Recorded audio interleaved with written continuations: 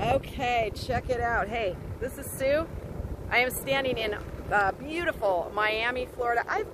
Look at this. The Carnival Conquest is sailing away right now. You can actually hear the music from the deck party. Wish I was on that one. But hey, it's a beautiful day here in Miami, Florida, which is the cruise capital of the world. This is the busiest cruise port in the entire world. There are actually 9 cruise terminals here. It's amazing, and there are more coming too. It's ironically, it's not that busy as a cargo port. It's the 10th busiest cargo port in the U.S., but it doesn't even crack the top 100 in the world. But this is where cruising is all about. This city revolves around cruising, as well as some other things too.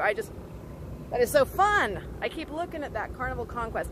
Today in port there were 3 ships. There was the Conquest, there's the Royal Caribbean Freedom of the Seas, and the Norwegian Sky. Now, it is the middle of August, so cruising is not as busy a cruise season right now as it is during the fall, winter, and spring, because it's hot and it's hurricane season, and the ships are often in Alaska or the Mediterranean. But what a place, what a day. It's beautiful. So many days are like this here. It's just an awesome place to be.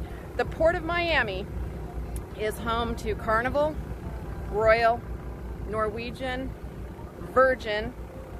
Disney has an occasional ship that comes here. MSC does too, and then occasionally there are others like Oceana, Azamara. They'll occasionally come through here. Some days in port you might see 2 or even 3 Royal, Carnival, or Norwegian ships as well. Now, the port of Fort Lauderdale is about 25 miles that direction, north.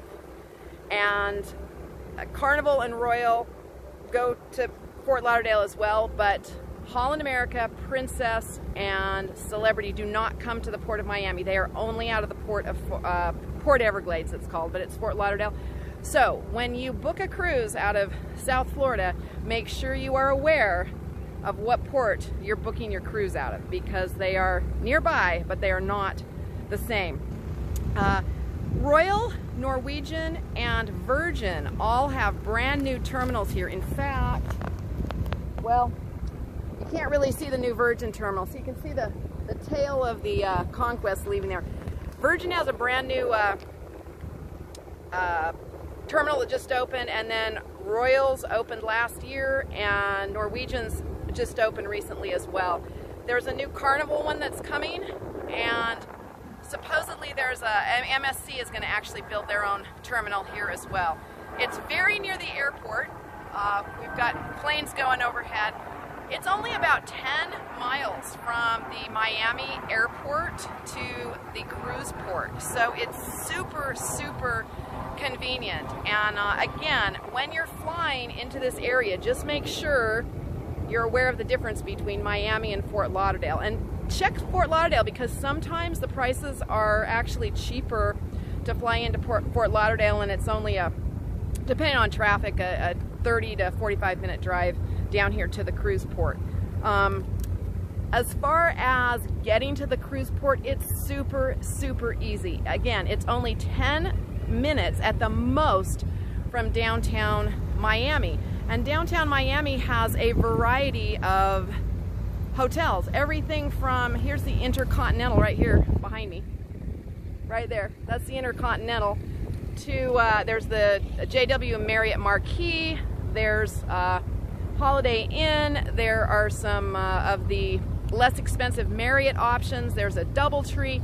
There are just a variety of hotels here in downtown Miami. And then there are lots of hotels between the airport and here too. There are hotels all over the place here. So again, it's super convenient. This cruise port is super, super convenient to this area. And it's easy to get a taxi, it's easy to get a ride share, it's easy to get dropped off if you've got family dropping you off or friends. And if you want to drive here and leave your car at the port, there's plenty of space. And and it runs between $23 and $28 a night right now, depending on how long you're leaving your vehicle and where you're leaving it. But they're all, the cruise terminals are all lined up together, and then there are plenty of parking garages there. There's also a cell phone lot where if you've got somebody picking you up, they can wait in the cell phone lot that's right there, and then you can call them as soon as you get off the ship.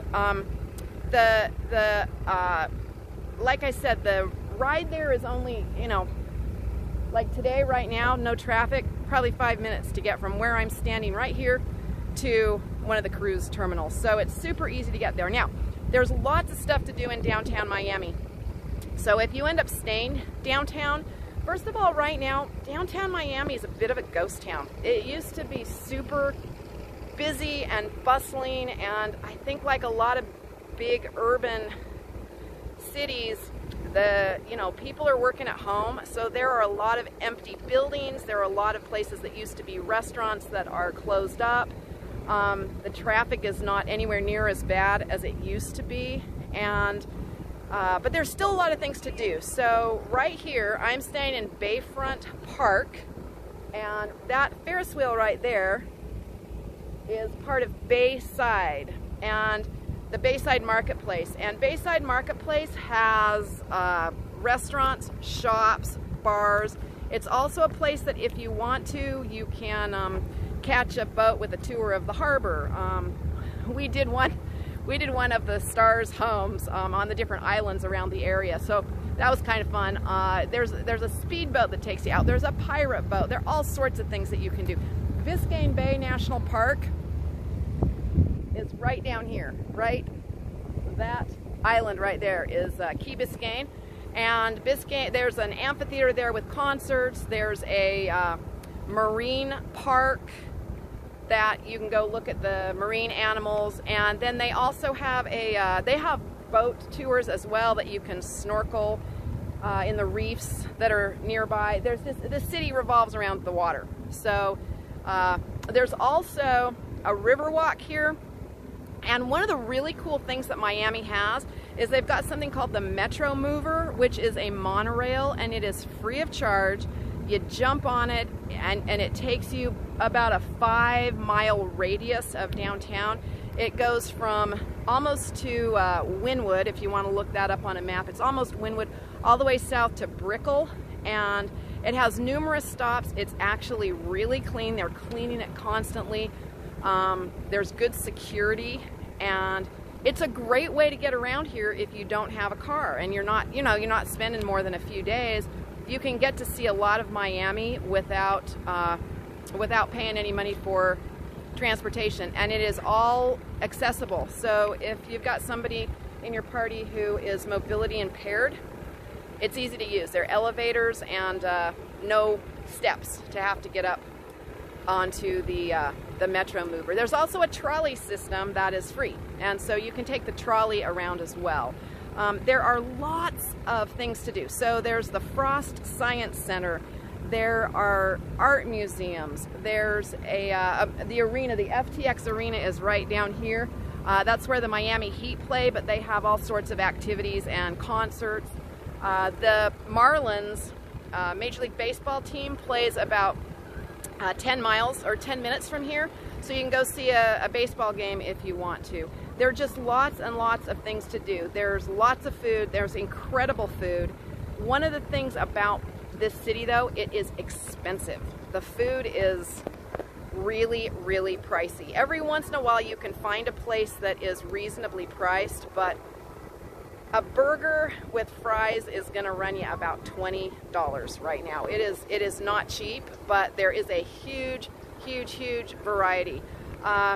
It has a totally Latin American vibe here in Miami, which, it's populated by a lot of people who originated in other parts of the Americas and their descendants, so there's definitely a Latin American vibe.